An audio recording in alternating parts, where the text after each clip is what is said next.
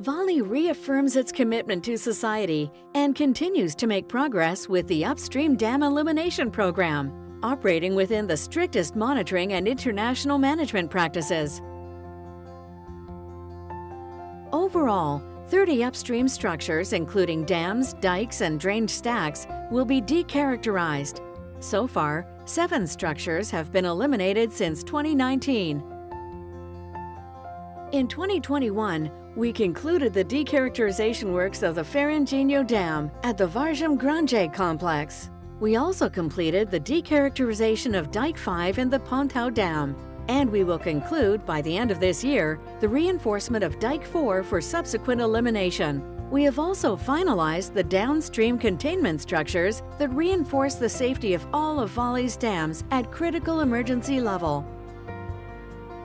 In 2021, we completed the containment structure that supports the Forquillas 1, 2, 3, 4 and Grupo dams of the Fábrica mine. We have begun the tailings removal from the Sul Superior and B3, B4 dams, an essential step towards their elimination. To increase safety throughout these works and reduce human exposure to risks, we've utilized unmanned, remote-controlled equipment. We've enhanced our dam safety management up to the best international standards with revised governance and multiple layers of defense and risk management. These actions support our commitment to people, communities, and the environment. To learn more, visit vale.com/ESG.